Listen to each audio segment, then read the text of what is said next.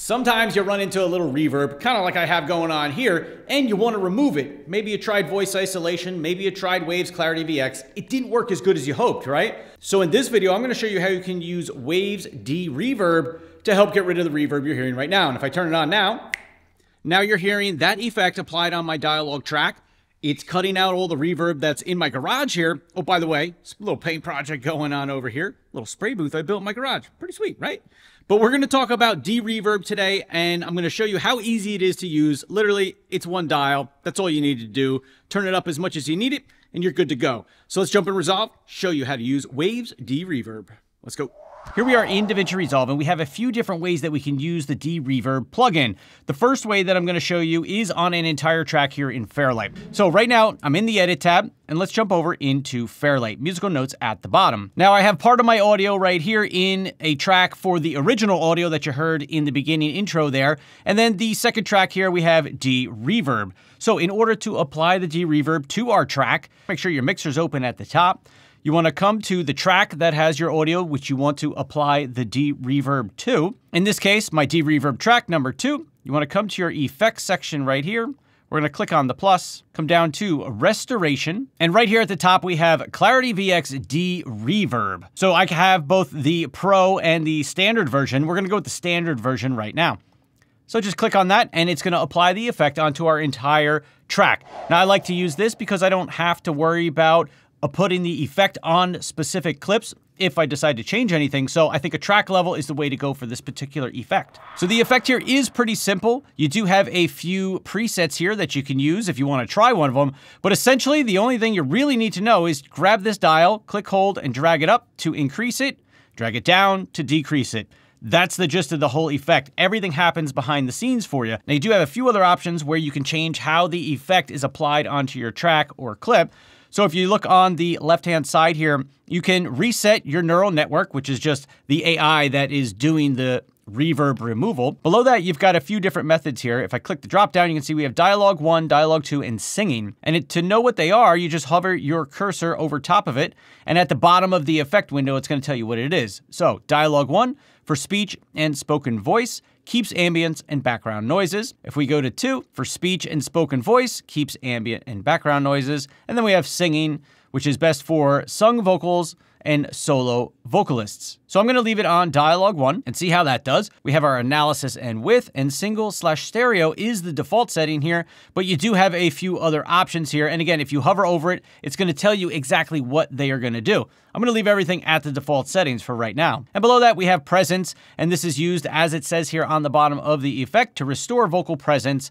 Larger values than 50 enhance the high end of your audio. To get started, we're just going to leave it all at its default settings, and all I'm going to do is grab this big dial and bring it up to a point where I think it removes enough of the reverb. And you don't always need 100% of the effect. So let's go ahead and play through our clip. I'm going to bring up the De-Reverb, see how it does.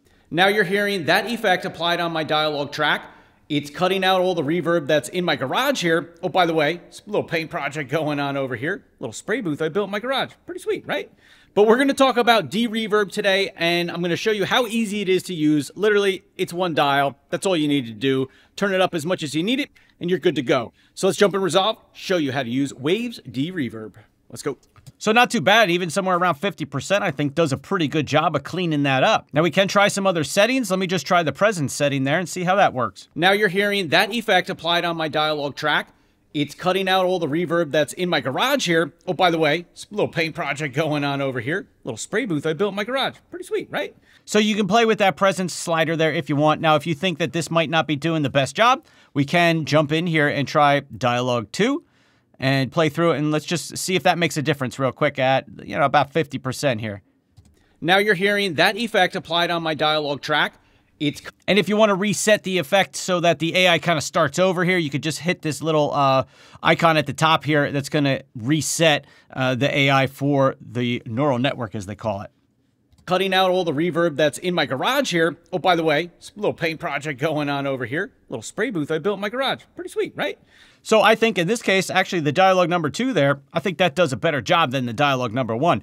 So this effect is super easy. It works really well, and it does work a little bit different than either the Clarity VX or the voice isolation. because reverb kind of reacts with the voice a little bit differently than things like background noise, which is what those other two effects are good at removing. If you've got reverb in your videos, De-Reverb is going to do a great job at reducing it and pulling out that reverb, so that way your video just sounds better. And maybe we'll do a little comparison of voice isolation, Clarity VX, and then the De-Reverb here in a future video, just so you guys can see the difference of how they all work. If you're interested in checking out the De-Reverb plugin, link in the description below, you can go over and check that out. So if you're not sure how to get the plugin installed on your machine, you need to go over to the Waves website, download Waves Central, and that will allow you to install any of the plugins that you've purchased through the Waves website. You're going to follow the instructions. It's going to install the plugin for you.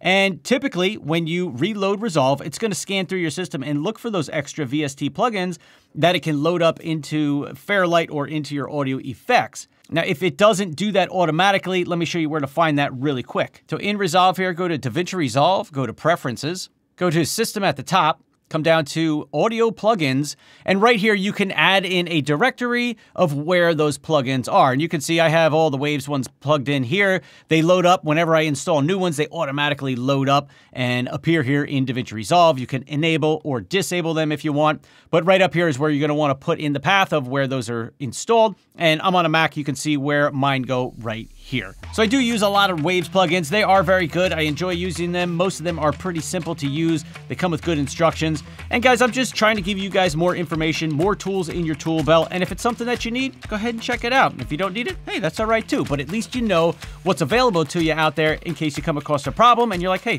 how am I going to fix my reverb? Hey, let me try that De-Reverb that Jay mentioned. All right, guys, with that said, thanks so much for tuning in. I look forward to seeing you in the next video. Peace.